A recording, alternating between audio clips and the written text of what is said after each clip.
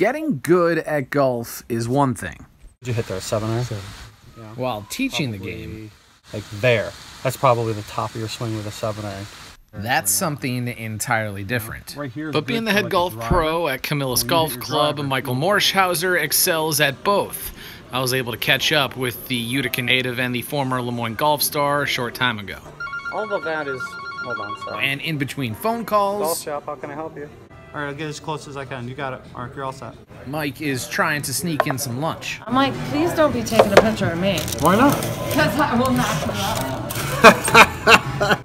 And while some are more camera shy than others, Michael isn't shy about sharing his philosophy. I think the number one rule in anything is you got to know your customer.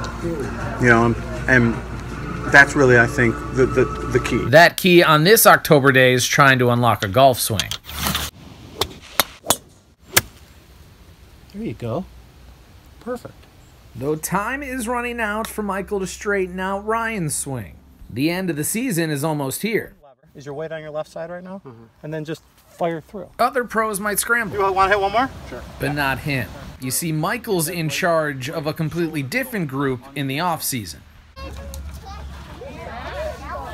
While some head south for the winter golf season, Michael stays in central New York molding the next generation. Along with his wife Claire, Mike's focus is on Flynn and Avery. It's like an apple donut. Claire's profession allows Michael to be a stay-at-home dad in the winter.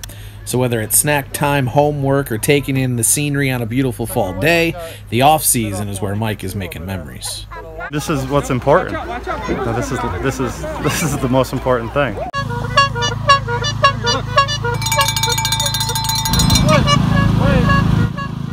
I'm not sure how much being a golf pro has taught Michael about being a father, but the patience you learn parenting kids can't do anything but help Michael out on the course. So essentially, our course rule is which is where you can find him for the next few weeks.